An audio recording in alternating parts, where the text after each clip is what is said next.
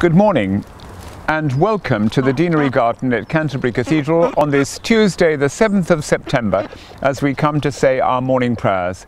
It is once again a beautiful September morning with no breeze at all and a lovely cool morning air as the sun begins to come up above the trees. A totally blue sky above me.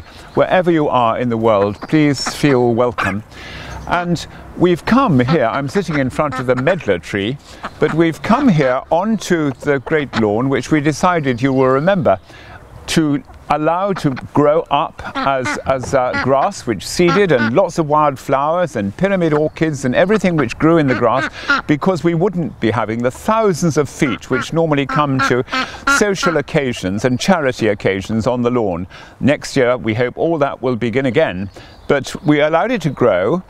And what has happened is that if you came into the garden, you wouldn't need to be a detective to see exactly where we go regularly in the garden, often with you at morning prayer, how the tracks lead across the lawn in different directions. We've tried to stay on the same track so that we don't damage anything which is tentatively growing amongst the grasses.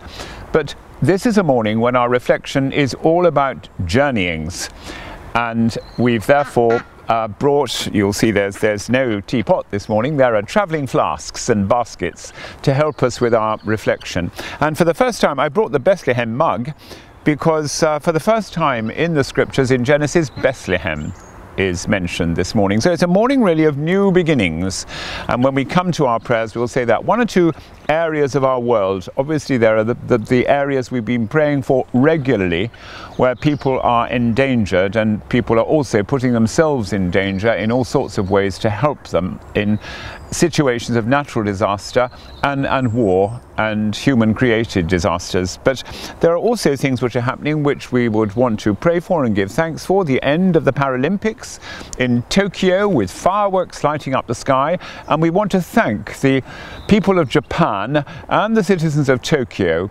for hosting that event in difficult times, but also for all the competitors for giving us such an example in the Paralympics, but also an image of the world coming together in that event. We're thinking of areas too of political tension. We think of Montenegro, where the head of the Serbian Orthodox Church needing to be installed. There were Montenegrin protests at that, because Montenegro declared itself independent from Serbia in 2006. But there's still a third of the people in Montenegro who are Serbian, and the Orthodox Church is right across both Serbia and Montenegro.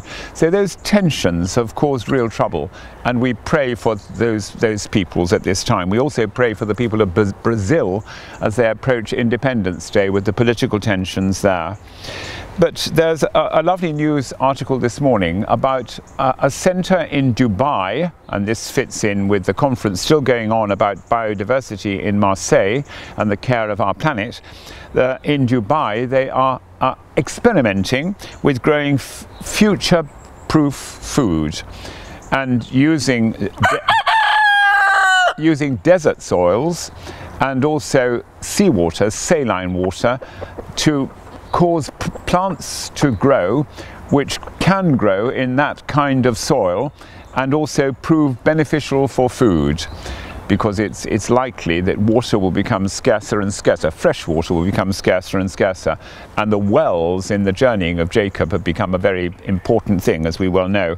And remember how our Lees Court estate nearby here is experimenting with the growth of echium and calendula, grinding them together to produce omega-3, so that we don't have to keep fishing the oceans for that. We can produce it from friendly crops for our planet. All those things are just moments of hope as we begin our prayers on this day.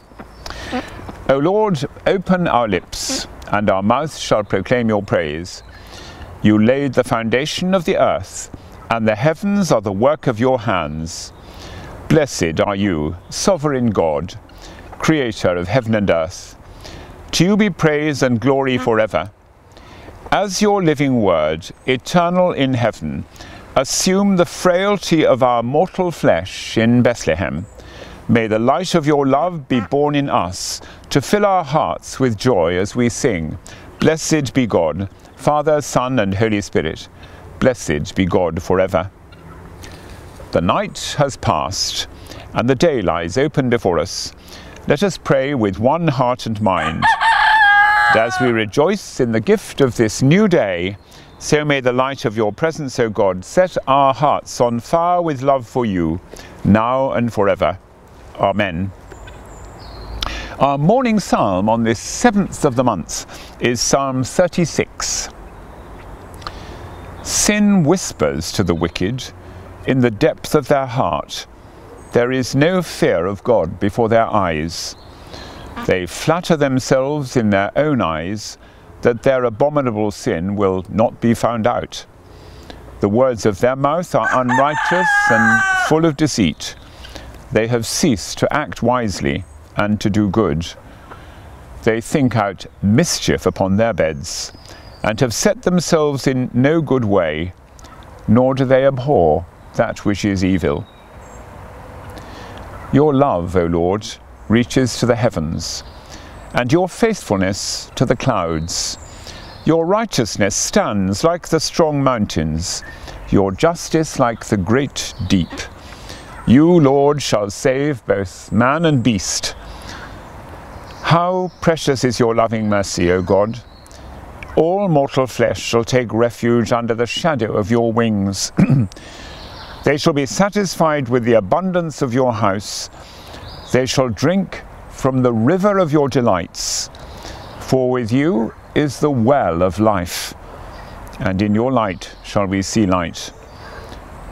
O continue your loving kindness to those who know you, and your righteousness to those who are true of heart. Let not the foot of pride come against me, nor the hand of the ungodly thrust me away.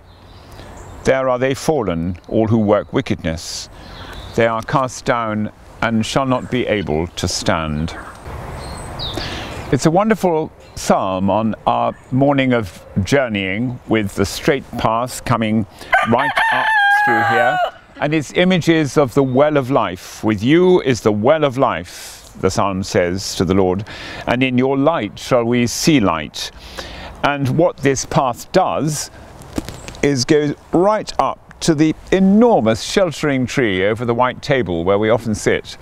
And that's an ailanthus, but it's also called the tree of heaven, so that the path is going to that great tree spreading to remind us of the infinite dimensions, but moments of refreshment with the well of life.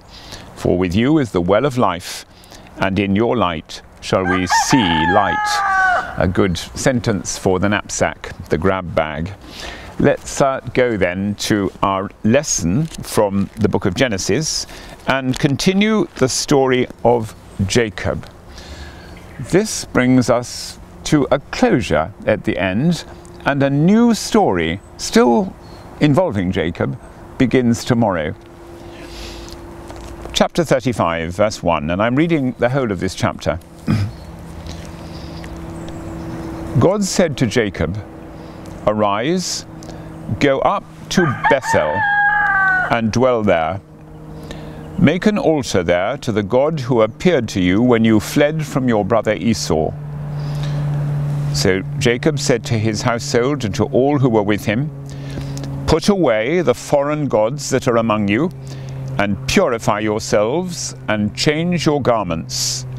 Then let us arise and go up to Bethel, so that I may make there an altar to the God who answers me in the day of my distress, and has been with me wherever I have gone."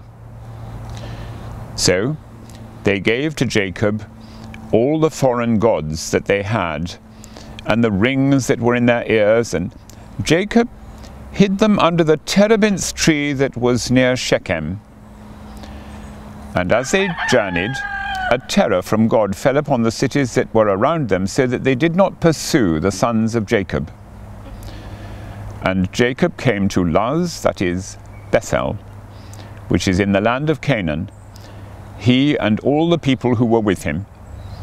And there he built an altar, and called the place El Bethel, which means God of Bethel, because there God had revealed himself to him when he fled from his brother. And Deborah, Rebekah's nurse, died, and she was buried under an oak tree below Bethel, so he called its name Allon-Bacuth. God appeared to Jacob again when he came from Paddan Aram, and blessed him. And God said to him, "Your name is Jacob, but no longer shall your name be called Jacob, but Israel shall be your name." So he called his name Israel. And God said to him, "I am God Almighty. Be fruitful and multiply. A nation and a company of nations shall come from you, and kings shall come from your own body. The land that I gave to Abraham and Isaac I will give to you, and I will give the land to your offspring after you." Then God went up from him in the place where he had spoken with him, and Jacob set up a pillar in the place where he had spoken with God, a pillar of stone. He poured out a drink offering on it, and poured oil on it. So Jacob called the name of the place where God had spoken with him, Bethel. Then they journeyed from Bethel, and when they were still some distance from Ephrath, Rachel went into labour, and she had hard labour. And when her labour was at its hardest, the midwife said to her, "Do not fear, for you have another son." And as her soul was departing, for she was dying, she called his name Benoni, but his father called him Benjamin. So Rachel died, and she was buried on the way to Ephrath, that is, Bethlehem. And Jacob set up a pillar over her tomb. It is the pillar of Rachel's tomb, which is there to this day. Israel journeyed on and pitched his tent beyond the Tower of Eder. Now the sons of Jacob were 12. The sons of Leah, Reuben, Jacob's firstborn, Simeon, Levi, Judah, Issachar and Zebulun. The sons of Rachel, Joseph and Benjamin.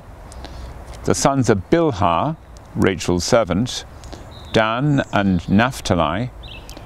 The sons of Zilpah, Leah's servant, Gad and Asher. These were the sons of Jacob, who were born to him in Paddan Aram. And Jacob came to his father Isaac at Mamre, or Kiriath Arba, that is Hebron, where Abraham and Isaac had sojourned. Now the days of Isaac were 180 years, and Isaac breathed his last. And he died and was gathered to his people, old and full of days. And his sons, Esau and Jacob, buried him. An end, but also a beginning. And at the same time we see how Esau and Jacob have at last become brothers together in the burial of their father. They're burying Isaac in the place where Rebekah and also Abraham and Sarah were buried. And it becomes another significant holy place. In all our minds there will be really special places, but notice that the very special place, Bethel, and this is all before the temple in Jerusalem and all before any law of Moses, the very special place, Bethel, is actually a place where Jacob had his worst night because he was terrified. He'd fled from home. He then was there with the stone as his pillow, all of the things that we went through in that very dangerous moment for Jacob. And then he had the vision of the angels on the ladder, up and down, as God blessed him. And in the morning, woke up as the sun rose and began his journey again. But he chose to take that place of his worst experience when God spoke to him as the holiest place. Well, now, I've got in my hand the hymn book, because although we don't speak about Bethel much, there is a hymn which many of you will know and which we sing fairly often, and on one particular occasion when we gather around the memorial stone in our memorial garden at the beginning of all things of Kent Cricket Week. And the organisations which are in the summer beginning Kent Cricket Week come down and lay wreaths of memory, and they sing this hymn, which is a hymn of pilgrimage based on that holy place. You will know it, I'm sure. O God of Bethel, by whose hand thy people still are fed, who through this weary pilgrimage hast all our fathers led, our vows, our prayers we now present before thy throne of grace. God of our fathers, be the God of their succeeding race. Through each perplexing path of life, our wandering footsteps guide. Give us each day our daily bread, and raiment fit provide. O spread thy covering wings around, till all our wanderings cease, and at our Father's loved abode, our souls arrive in peace. It's a hymn of its time, an 18th century hymn by Philip Doddridge, but it's speaking of journeying and using the imagery of Jacob's journey, and also the way in which often Jacob was perplexed, went astray, our wandering footsteps guide, and the perplexing path of life. But there is in it a sense not only of the holy place, Bethel, but also the arrival at the infinite home of our Father. There's the two references in it to the Our Father which we say, and one of those is, give us this day our daily bread, and then raiment fit provide. So we have all those images with the lesson that we've just read to bring that to a conclusion. And there, as a new beginning, is Bethlehem, where Rachel's tomb is. And remember how in Matthew's Gospel, when King Herod, in his cruelty, slaughters the innocents in Bethlehem, and there is the prophecy fulfilled of the mothers crying, and Matthew brings up Rachel weeping for her children. For this was Rachel's holy place, Jacob's beloved, the one he had fallen in love with at first sight on that day at the well when she drew water and gave him to drink. And at the same time we have the foundation stones, named the 12. Now that Benjamin is there, that's the whole family of Jacob's 12 sons. And it's wrong to have favourites, but because of his enormous love for Rachel, Joseph and Benjamin were really special. And that story of Joseph we shall begin tomorrow. But for the moment we leave Jacob and Esau, brothers together, under the oaks of Mamre, burying Isaac, their father, at the cave of Machpelah. Special places, new beginnings, and one or two dates which I wanted to share with you. On this day, September the 7th, 1533, Queen Elizabeth I, as she became, was born. And she became queen 25 years later. But in fact, her way was a really difficult one originally, because she was born as the child of Anne Boleyn, but already Henry VIII had another daughter, Mary, born from Catherine of Aragon, and later Henry was to have a son through Jane Seymour, and Edward, of course in those days the male took the progression, and that meant that Elizabeth was brought up being a little distance from ever thinking that she might inherit the throne. She was intensely clever, and she learned Latin and Greek and Italian and French fluently. In all forms of scholarship she was clever, but she was also shrewd.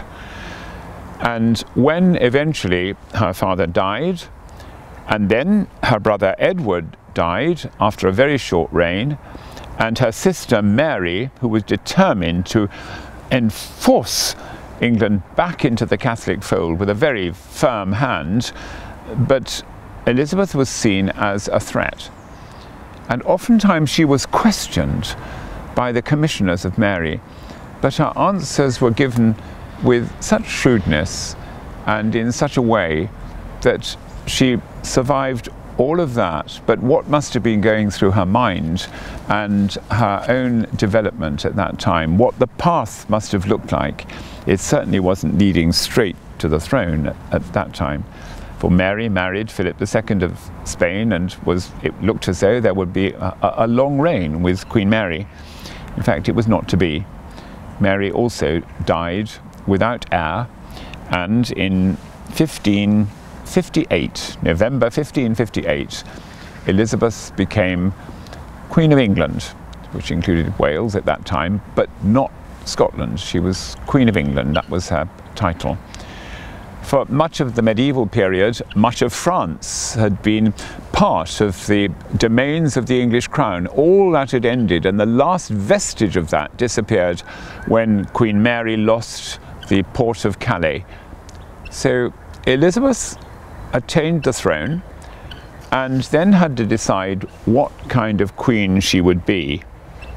Well, that new Elizabethan age there at that time, which became the reign of what the English people called Good Queen Bess, became an idealistic time. But much of that was because Elizabeth knew how to conduct herself with her people. And a particular historian wrote that she was a model of shrewdness, courage, and majestic self-display. She showed herself to her people as an image of what it meant to be their queen. And that was the secret of that Elizabethan age, just as our own queen has always been there, showing herself to the people as a sign of identity and also of the way in which the crown exercises a unifying factor. Well, this is what Elizabeth I had begun. And there is a lovely stone image on the west end of our cathedral of Elizabeth I, just as there is an image of Elizabeth II and Prince Philip.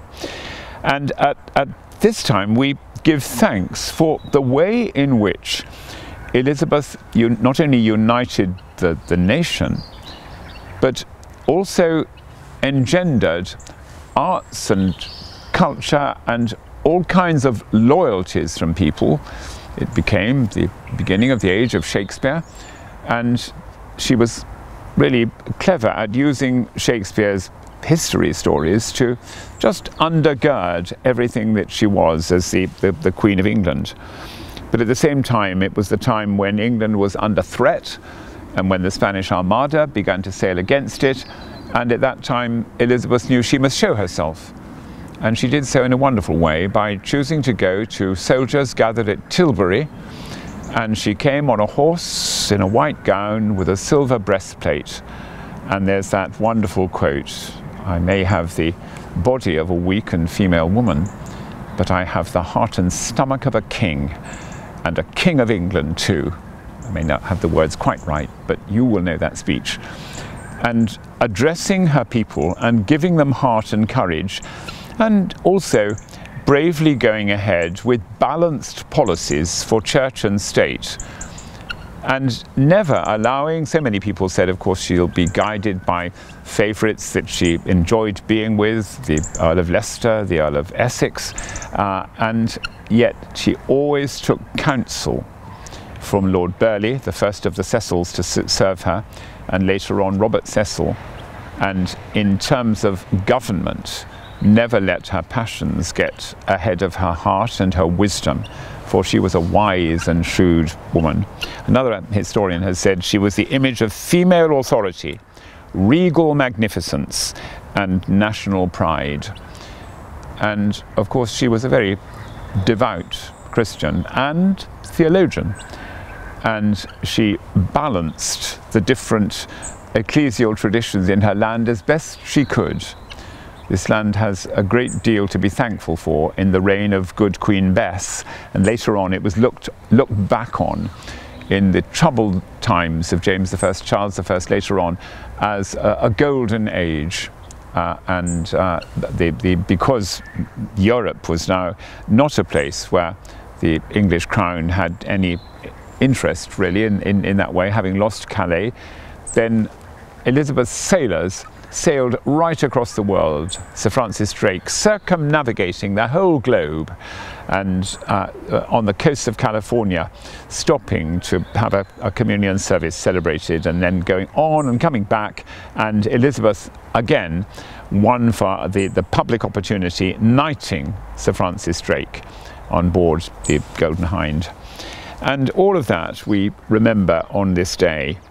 Well, I've quoted one or two historians, and history is always a matter of interpretation, but this was a day when one of my favourite historians, who was very influential when I was beginning to take a huge interest in English history and British history, and then the history of the whole world throughout ages, and he was a man called A.J.P. Taylor, and he died on September the 7th in 1990. He was between 1938 and 1976 a fellow of Magdalen College, and for some of that time a lecturer in modern history there. But I remember him as someone who gave half-hour lectures on television throughout the end of the 1950s through the 1960s, I think even into the 1970s.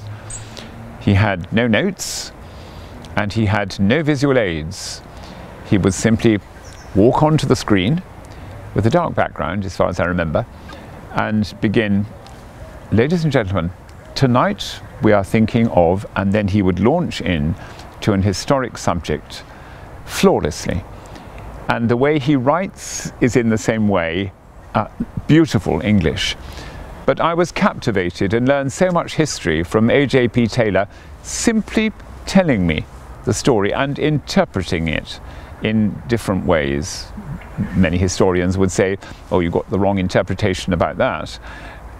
But he actually gave the stories in wonderful ways. And I've got many of his books on my shelves, but here's a favourite one, which is one of the volumes in the Oxford History of England. And he wrote the one from 1914 to 1945.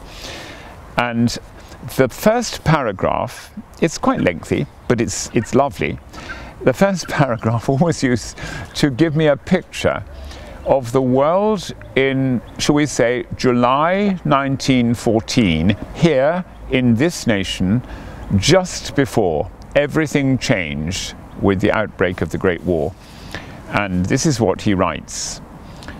"Until August 1914, a sensible, law-abiding Englishman could pass through life and hardly notice the existence of the state, beyond the post office and the policeman. He could live where he liked and as he liked.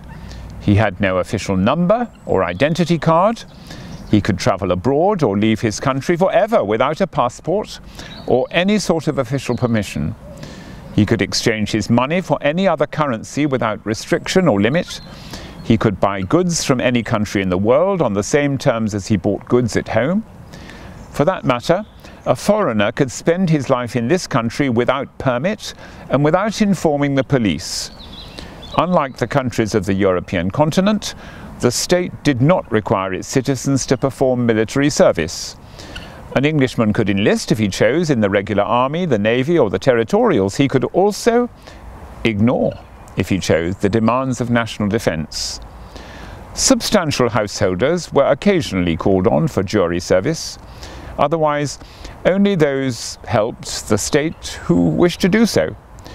The Englishman paid taxes on a modest scale, nearly £200 million in 1913 to 14, or rather less than 8% of the national income.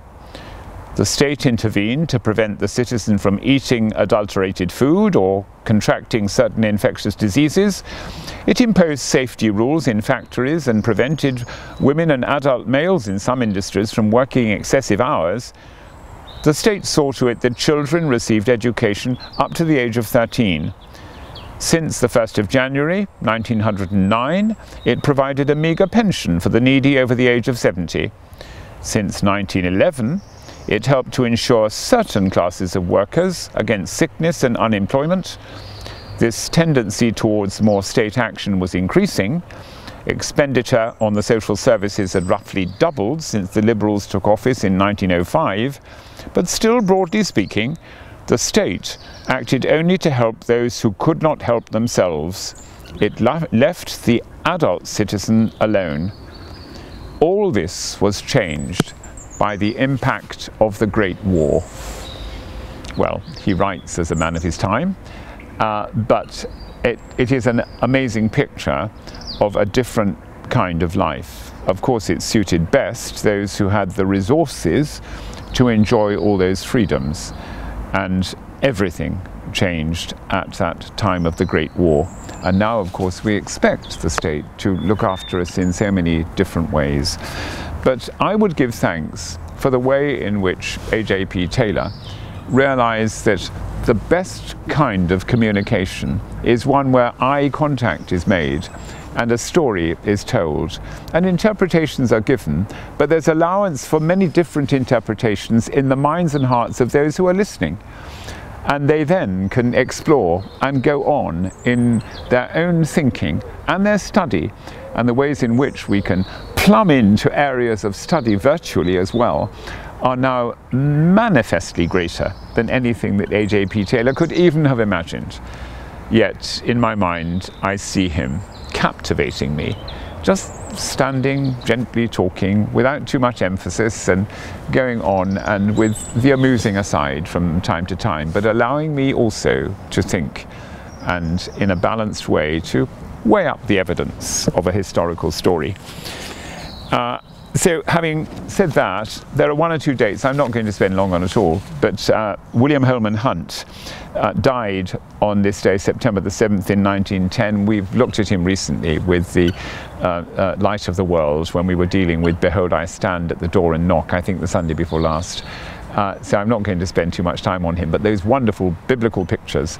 And I was looking this morning at Christ amongst the doctors, showing the little boy there, being found by his mother in the temple amongst the doctors. And then also, this is a day on the 7th of September, 1892, when the Quaker poet, the American Quaker poet, John Greenleaf Whittier died.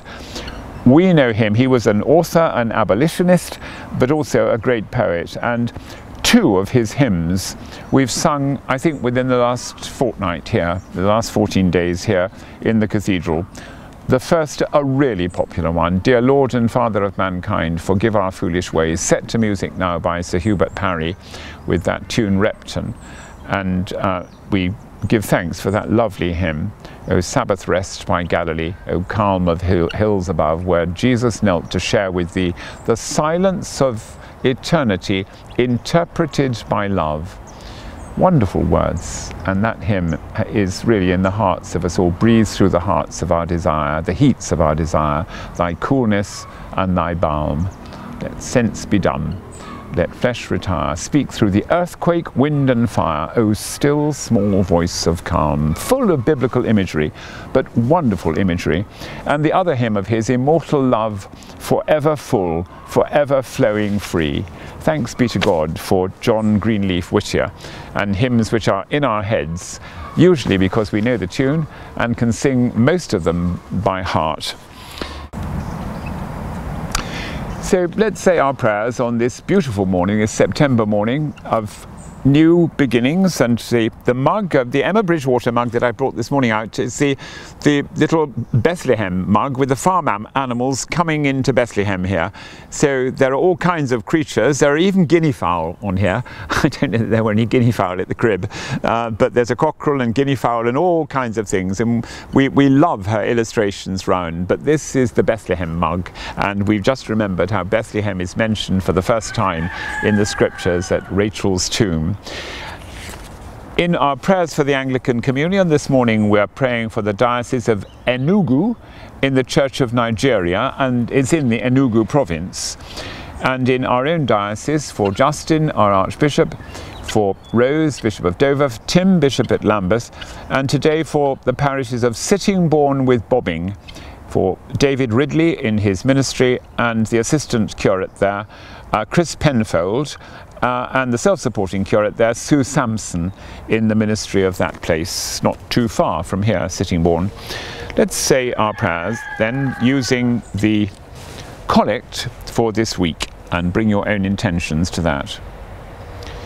Almighty God, whose only Son has opened for us a new and living way into your presence, give us pure hearts and steadfast wills to worship you in spirit and in truth, through Jesus Christ our Lord. Amen. So each in our own language, the prayer our Saviour taught us. Our Father, who art in heaven, hallowed be thy name. Thy kingdom come, thy will be done on earth as it is in heaven. Give us this day our daily bread, and forgive us our trespasses, as we forgive those who trespass against us. And lead us not into temptation, but deliver us from evil. For thine is the kingdom, the power, and the glory, for ever and ever. Amen. Moment of silence now for your own prayers. Before we say our prayers, in the garden there are no more inveterate travellers and journeyers than the guinea fowl, who wander around all day long as journeyers.